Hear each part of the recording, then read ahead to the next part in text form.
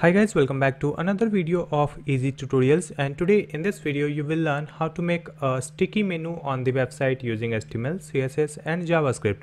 As you can see on my computer screen, here I have this web page with one logo and this menu bar, and if I scroll this web page you can see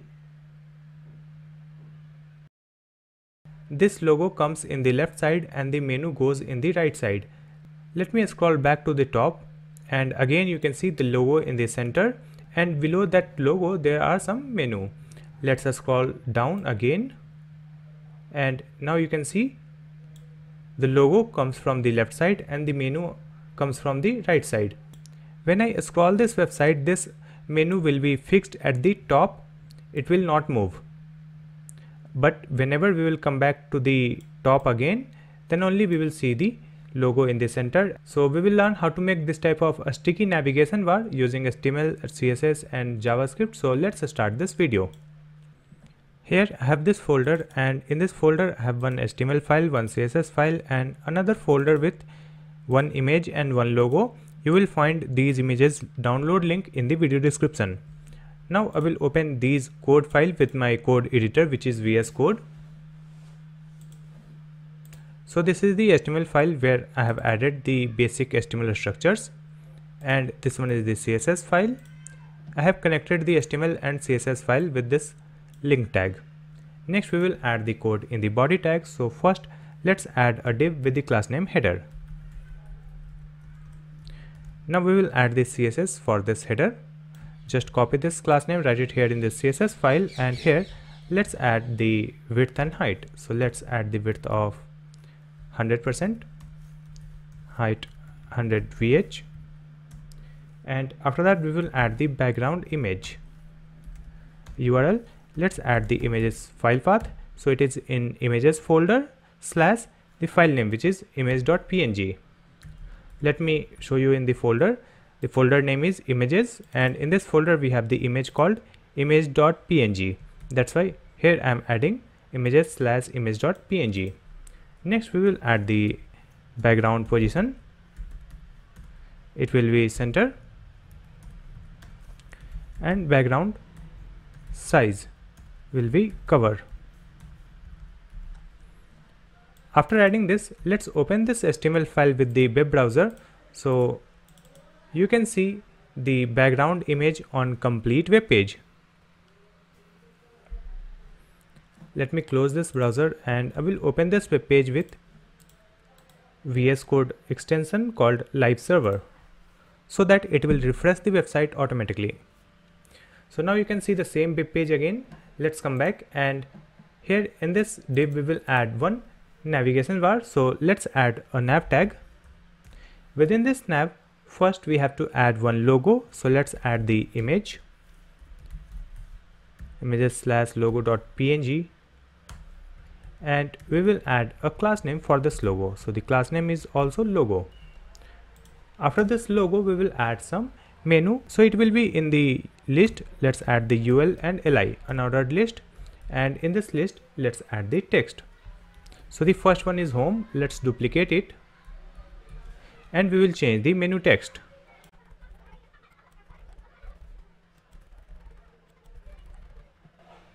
After updating the text, let's open the web page again, and now you can see this logo and these text over here. Next we have to design it. So let's come back, come to the CSS file, and here we will add the nav tag. Now in this nav tag we will add the width. So the width will be 100%.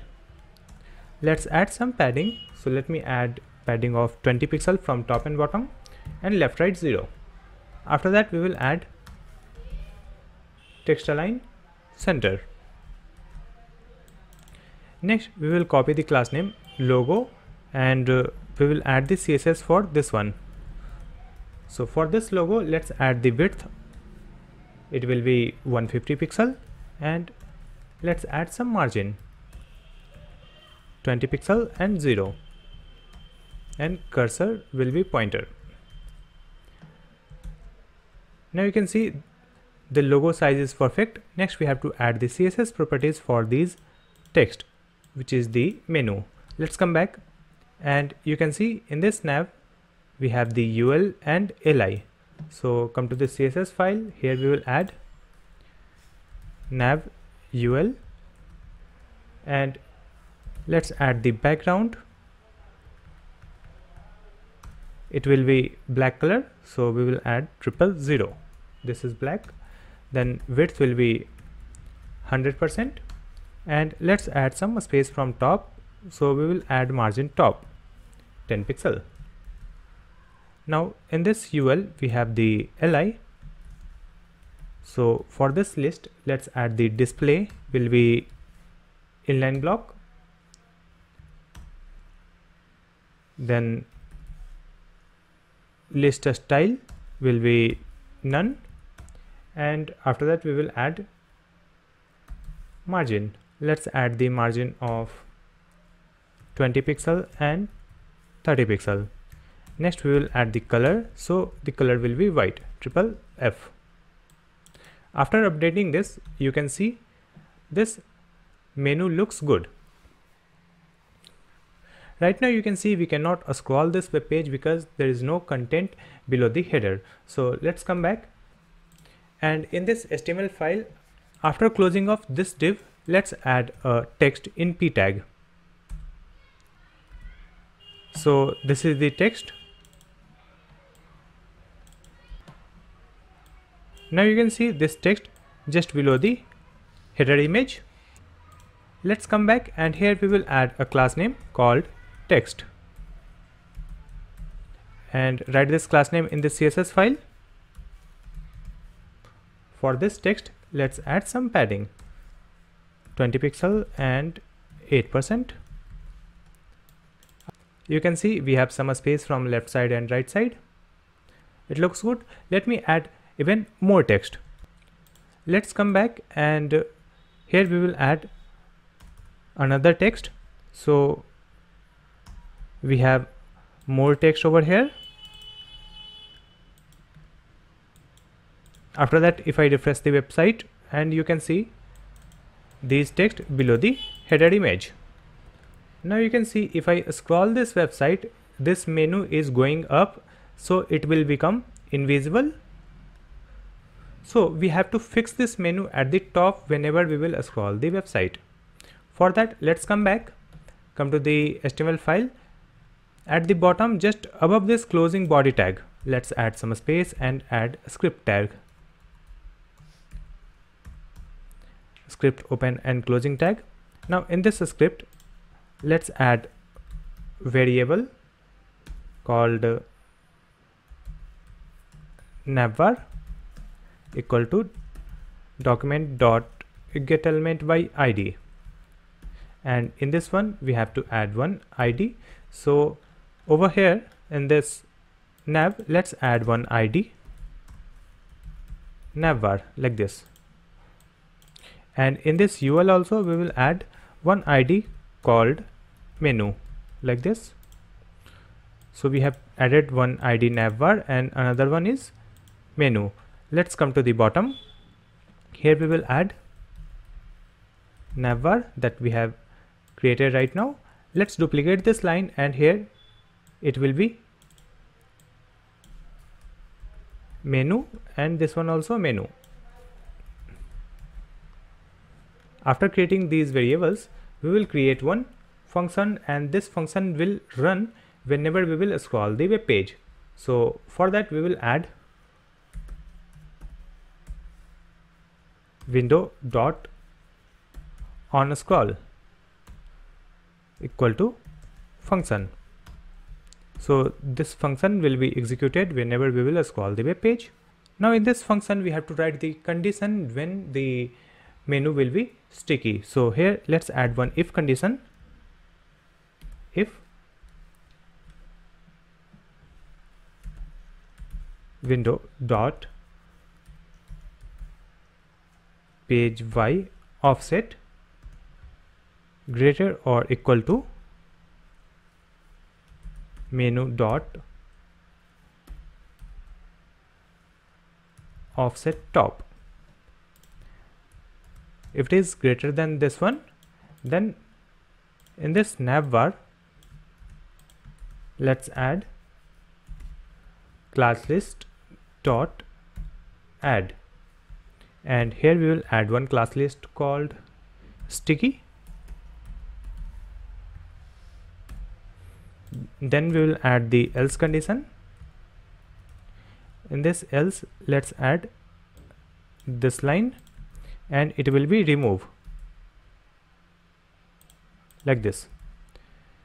Here we are adding the class name sticky, and this line will remove the class name sticky. You can see I have added this sticky class name. So next we have to add the CSS properties for this one. So let's copy this class name, come to the CSS file. Here we will add nav.sticky, and when it is sticky we will add position fixed, top 0 and left also 0. After applying this, let's come to the web page again, and you can see if I scroll the website, it is fixed at the top, it is not moving. You can see this navbar is at the top whenever we will scroll the web page. Now we have to change the layout also. For that, let's come back, and within this sticky class name, let's add some padding, 10 pixel and 8%. Then we will add the background, so the background will be black. Then we will add display flex, align items will be centered, and justify content space between. After adding this, again refresh the website, and you can see if I scroll the website, it looks like this.